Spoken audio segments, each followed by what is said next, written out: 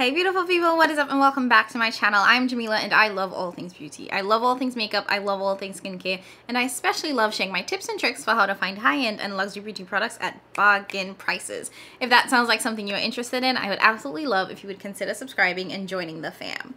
Okay, so Patricia, Mama Pat, Auntie Pat, has given us a new Mothership 10. I don't have it just yet. Y'all already know I am waiting for a sale. This is a permanent palette, which means it'll go on sale at some point and I'll get it for 30% off. And considering that her prices are now $128, I will wait for a sale. So while I'm waiting for a sale though, I thought that I would come here and do my long overdue Pat McGrath Mothership rankings. Now, I said I was going to do this a while back. I did do my 6-pan and my quad ranking, so I will link that down below if you haven't watched those.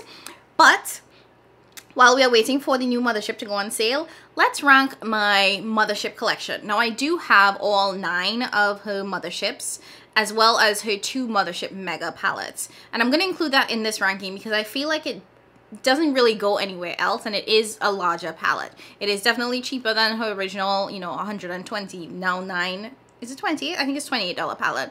So, you know, it doesn't exactly quite fit there, but it is her Mothership Mega, so I'm going to count it there. So that puts me at 11 palettes to rank today.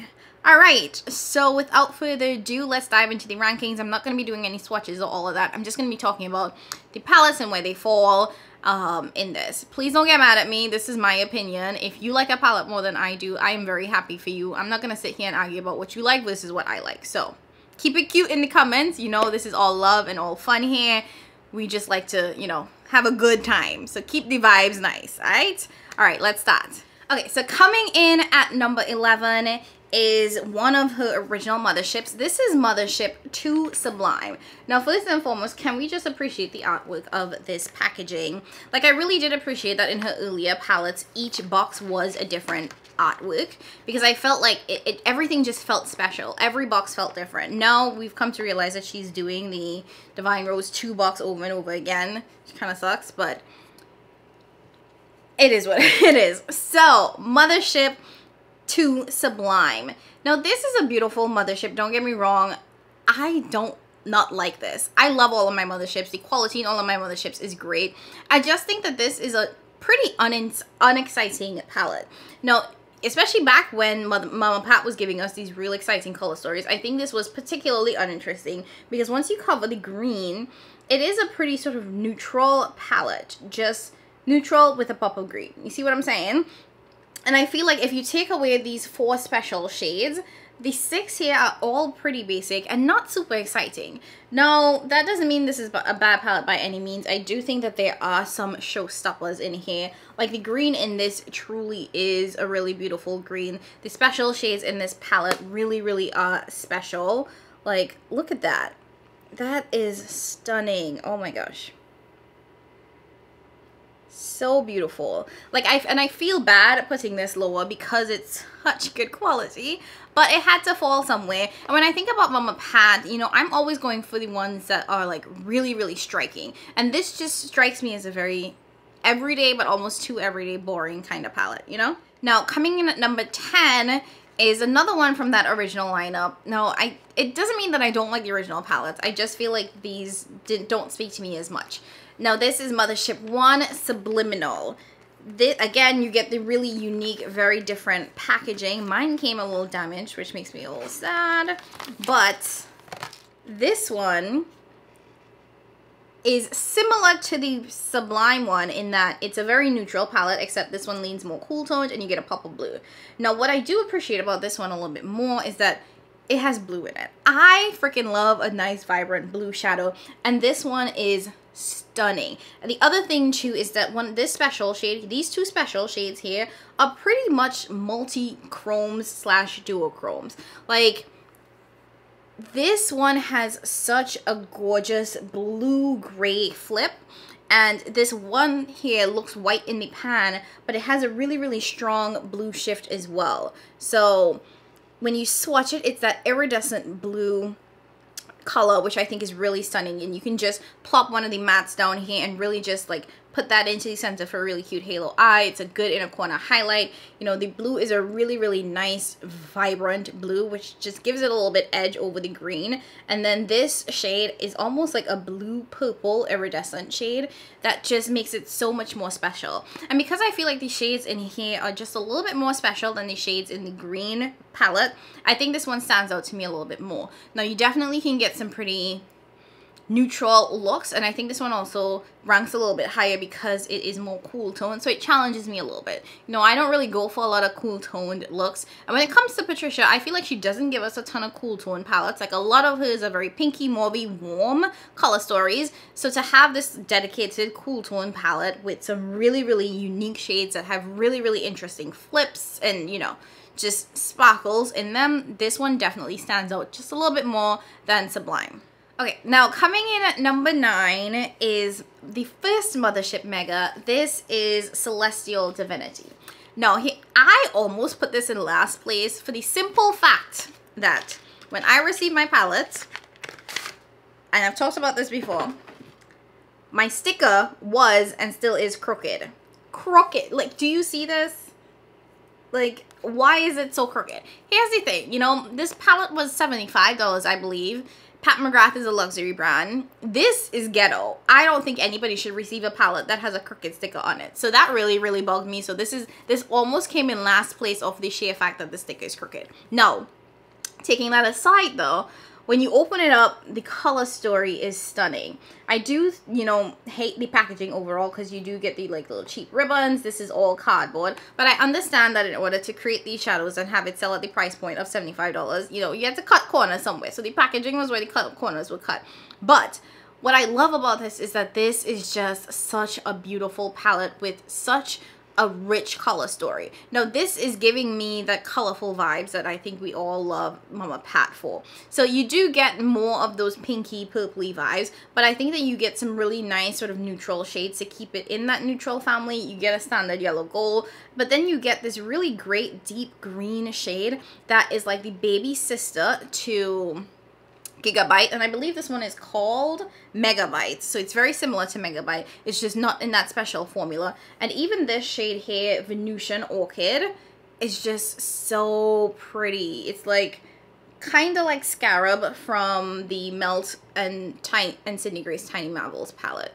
So I think you get, you know, some greens, some purples, some pinks, which I love. You know, when you see this, you can immediately think that, oh, this is just another purple pinky palette, but I do think that you do get more diversity in here than you would originally think at looking at this.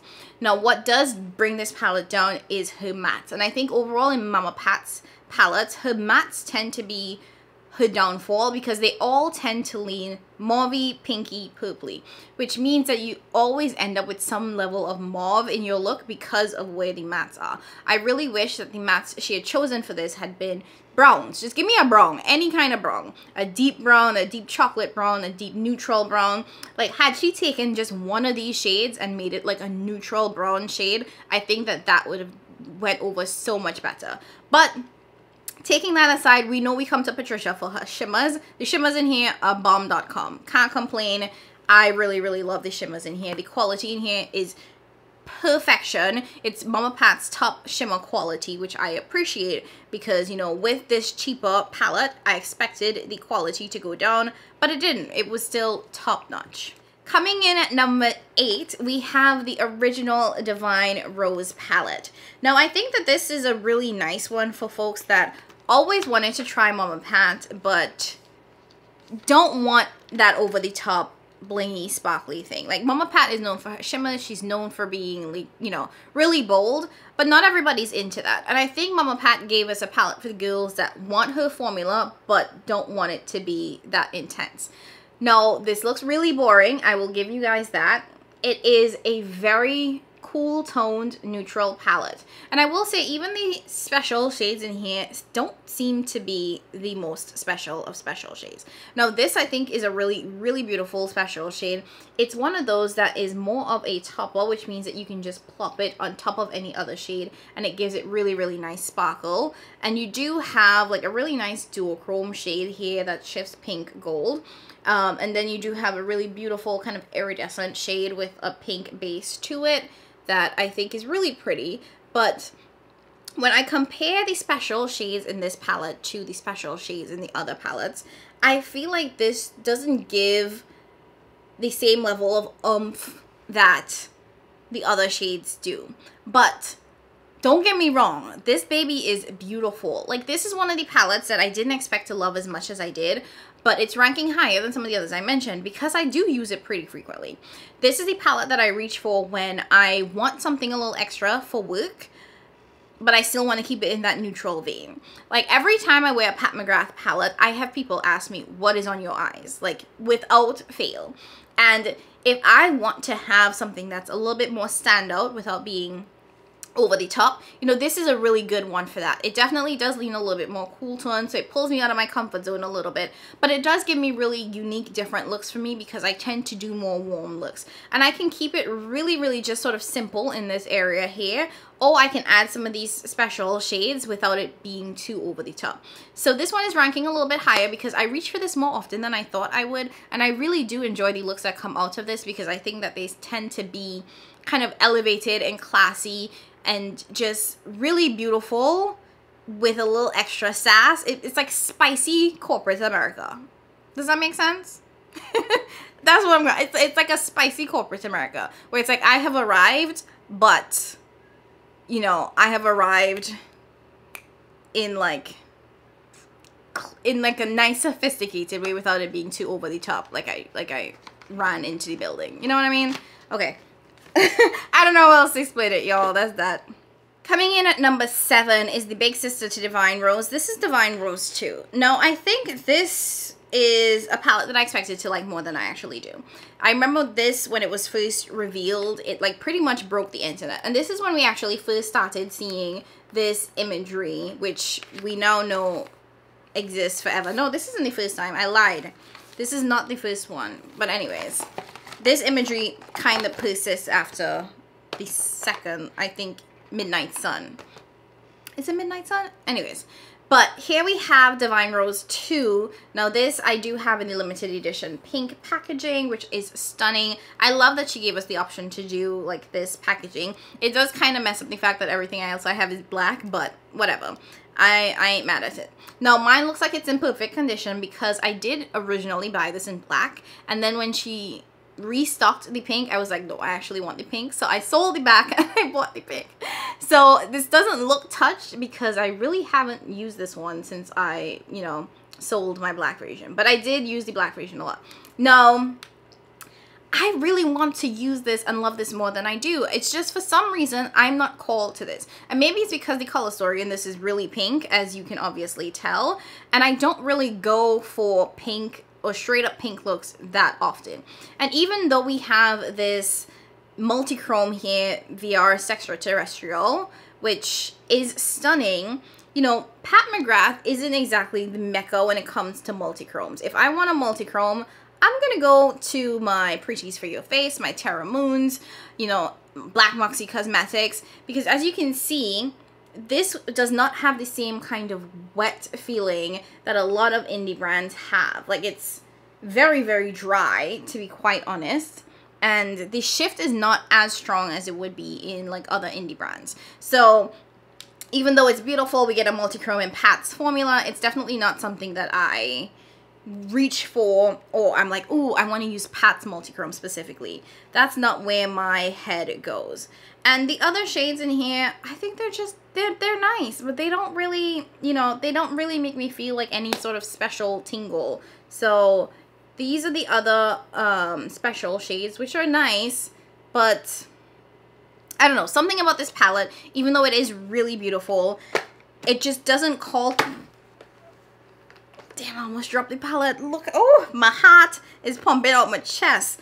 Look at Jesus. Anyways, even though the palette is really beautiful, something about it just doesn't call to me. When I think about reaching for my Motherships, you know, this is definitely not one that strikes me as, you know, one that I really, really want to reach for. It is one that I think a lot of people love, and I understand why, because it's really bold, it's different. It was coming at a time where we were like, Patricia, give us something different.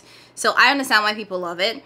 I feel like I need to play with this more, because like I have to force myself to use this more, because it just doesn't naturally come as one that I want to reach for. Coming in at number 6 is Mothership 5. And again, we have like the very similar imagery. So we have the woman with the bees and all that. It's just in red. I think this might have been the first time we saw this. I think this was the first introduction of this palette. Now, this is also another one that broke the internet. I think that this was when people were like, whew, okay, Patricia. And for good reason. This is stunning. Now, I fell in love with this. I've used this so many times, but now the longer that I have this in my collection, the more it just gives me Christmas vibes, and the less I want to reach for this. So even though I think this is a stunning palette, I think this is a really great introduction to the brand, I feel like I am only really inspired to pull out this palette when it comes to Christmas time. Like, I think you get the really, really lovely, vibrant red, this kind of like duochrome shade that leans a little green, which I really like because it's a great topper and it works really, really well. With the red, look at that sparkle. Oh, it's stunning. But overall, this just gives me Christmas vibes. Like, it's not a palette that I want to just reach for on an everyday basis. It is one that I reach for during Christmas time, but the rest of the year, not so much. And here's the thing. I don't know if it's just my palette. I don't know if this was a fluke of flukes, because I have no issues with Pat's palettes for the most part. But this shade here just doesn't perform very well at all. Like, I don't know why, and it's not that it performs badly, it just doesn't perform as well as Pat's shades. Like, it's very gritty, it's very dry, doesn't pick up well with the brush. Like, this was the first time I actually used a Pat McGrath palette, and I was like, that feels different, that feels not like it's supposed to be, that doesn't feel right. So it's kind of a dud, but it's not a real true dud, because you can see it's a beautiful shade. It's pretty textured, it's just feels just really dry and just off. So it ranks a little bit lower because I do feel like that's not the best representation. However, I think that was a fluke. Like, I honestly have never had any issues with Pat's palettes in any form. So I don't know, maybe I just got a bad one. But yeah, for the main reason why this is ranking lower is because while this is a beautiful palette, it's definitely one that I feel is seasonal for me, in that I only really want to wear it during the Christmas time, so it has very limited use in my collection. Coming in at number 5 is one that I think is so underrated. This is the, what is this one called again? This is the Mothership Decadence. Now, I loved the imagery for this because it's this really beautiful crown. Unfortunately, I bought this too late in the game, like after they changed the packaging, so I don't get the tie thing. This is literally a sticker. Like, that was really annoying. But I'm gonna let it go. So Decadence, I think, is one that's so underrated because it is all shimmer. Like, I get it. When we talk about Pat McGrath, you know, we're really talking about her special formula. And when it comes to paying $125 or $128, you know, you're really paying for those very sparkly special formula shades. So when she released this and it was like, okay, this is an all shimmer formula, all shimmer palette, we don't get any special shades, why is it still so expensive? I get that 100%. But the more I use this palette, the more I look at this palette, the more I love it because it's so colorful, which, you know, we don't get from Pat anymore. And you get these really unique shades that we also don't get from Pat anymore. Like, we have 2 blues in this palette. We get the standard gold, so ignore that. You do get some nice silvers and all of that. And the best thing about Pat's shimmer formula is that it blends out like a matte. So these could be one and done shades. Like, you can literally take one shade, blend it out, use it as a matte, and then take that same shade and use it as a shimmer and come up with a monochromatic look. Or you can just take one shade and put it all over the lid and blend out the edges. Like, it's so versatile. I think the other thing too is that this palette is the only one that is scented, so it does have like a light vanilla scent. Like, it's not too much, and I really like that. I really like that. So I feel like this is so underrated because, you know, people really want that high shine, that high sparkle.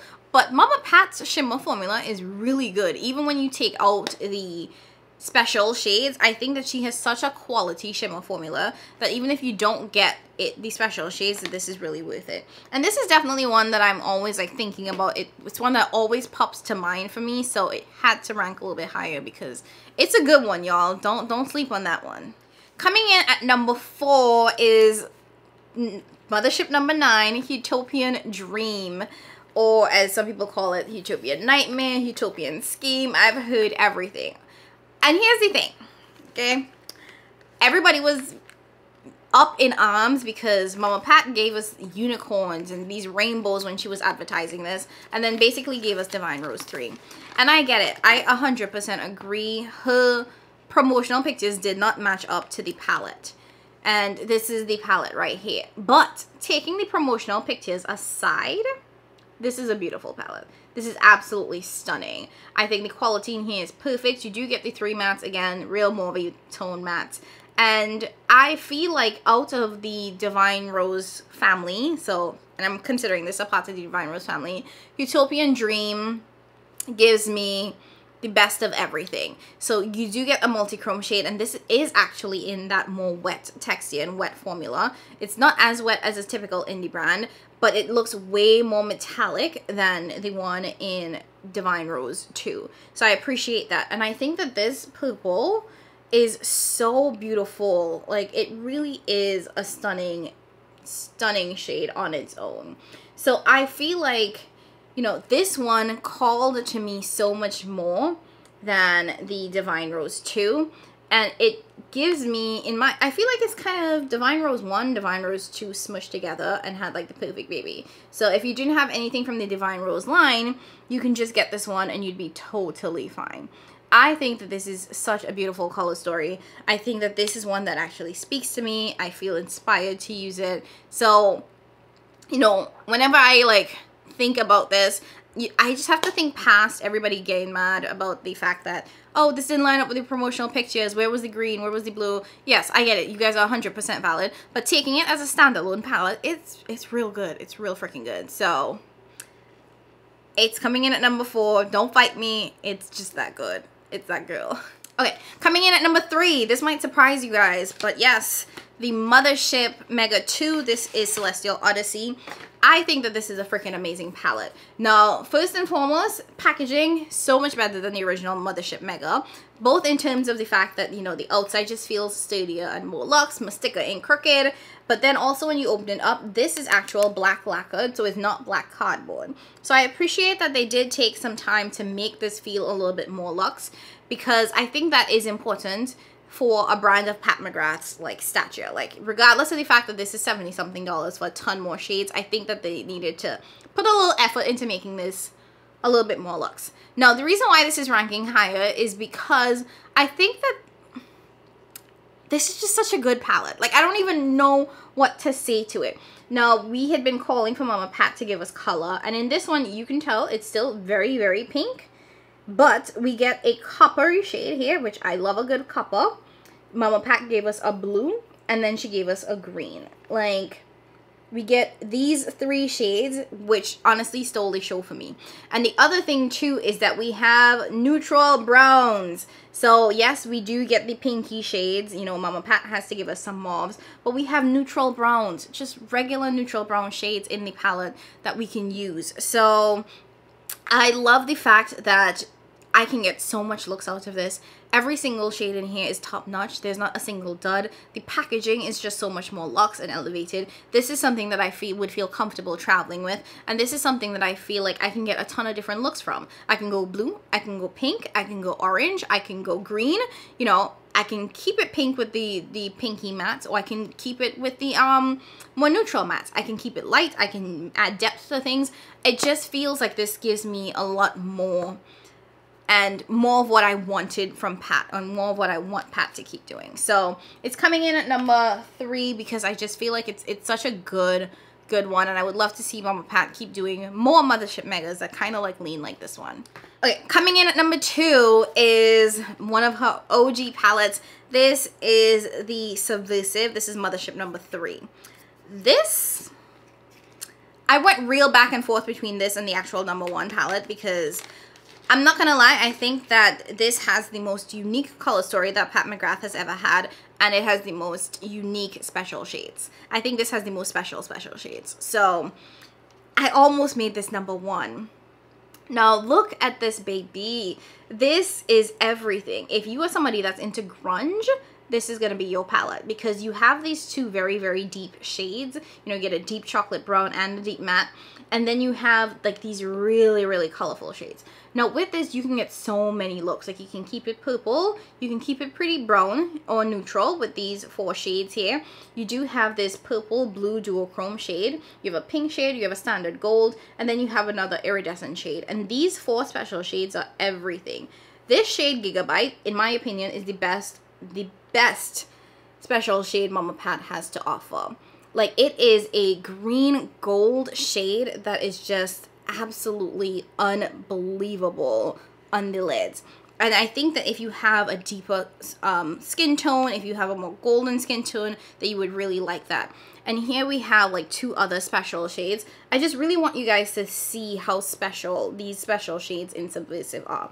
Now this is a pink duochrome, so it's like pink gold, and then we have the purple blue duochrome. So when you look at these 3 special shades together, like, it is literally stunning. So you can see the level of sparkle and the level of just, you know, how real special these shades are. And whenever I do want something that's a little bit over the top, and I'm like, I want to go over the top with Patricia, Subversive is the palette that I go for. When people ask me about, you know, like, what is the Pat McGrath palette that I should start with, I oftentimes think about Subversive because it does give you that real over the top artistry kind of vibe that I think, you know, most of us really think about when we think about Pat McGrath. Now, she definitely has some of these more, I don't call them basic, but, you know, normal, not normal, you know what I'm talking about. She has these other palettes, but I think that if you want the true artistry of Pat McGrath, start with Subversive. Subversive is where you want to go first, because that is the one that like blew my mind to no end. Okay, that being said though, we have to talk about my #1 palette, and that is none other than Mothership Midnight Sun. This is Mothership 6, I believe. This one, I feel like people weren't really checking it for Midnight Sun, and it got such bad reviews initially. But honestly, I can't, this is the Mothership I dream of. I don't know what else to say. I can't stop thinking about this. I always tell people that this is the Mothership that I love the most, and that's why it is my #1 Mothership. Even though Subversive is that girl for that over-the-top look, this is the one that I just cannot get enough of. I almost bought a backup for this. I have more eyeshadows than I know what to do with, and there's no way I'm ever going to go through this, but I almost bought a backup of this because it's so damn good. Now, what I love about this is everything. Like, even if you cover up the 4 special shades here, I love these shades on this side. This green is so beautiful. I've used this before to create like a really nice almond green. This orange copper shade is literally what I think every orange copper shade should be like. And I think that this purple pairs so nicely with the orange. Like, I think I've done looks combining these two, and I just think it's stunning. And this is one of my favorite topper shades. I think it's such a beautiful champagne that isn't too icy on someone of my complexion. So let's swatch-a-roo. So this is the copper. Look at that. I want every copper to look like this because on my eyes, it's like heaven. So freaking pretty. And then we have the green. This is the purple, which I love. I know a lot of people don't think that it's super special, and I'll agree, it isn't the most special formula, but I really, really like that purple shade. And then lastly, this topper has some of my favorite sparkles. Like, it's not too icy. So when it comes to, you know, Midnight Sun, I do think that it does give me the perfect mix of wanting to keep things nice and neutral, and with the neutrals being more warm toned, I feel like it's easier for me to work with. I feel like it suits my complexion so much better. But then I also have that purple and that orange that gives me the color and the sparkle that I need. I feel like I can create so many different looks with it. I can go really, really sort of simple every day, or I can go really, really over the top Vava Voom, because even the topper shades just add that extra sparkle and that dimension. So if you are not into the over high artistry of Subversive, I definitely say Midnight Sun is your girl. It is my favorite of favorites, and I probably will end up buying another one just to have, because it really is that good. It really is. Alright, so that is it from me, guys. Those are my rankings of my Pat McGrath Motherships. Like I said, I will be buying number 10. But I'm going to be waiting on a sale. I know that she does it kind of like every season. So summer, spring, fall. So hopefully there'll be a fall sale coming soon and we can get it for 30% off. If not, Black Friday is around the corner. So just hold on a little bit longer. Alright, so let me know down in the comments below what is your favorite Pat McGrath Mothership, whether or not you have picked up Mothership 10, whether you are interested in picking it up or not. I want to know all of that. Leave those deets down below. As always, I love you guys so very much. If you haven't already done so, go ahead and subscribe. You know what it is. Subscribe, like, comment, tell a friend if you think they like the content. As always, I love you guys so very much. Thank you for watching, and I'll catch you in my next one. Bye!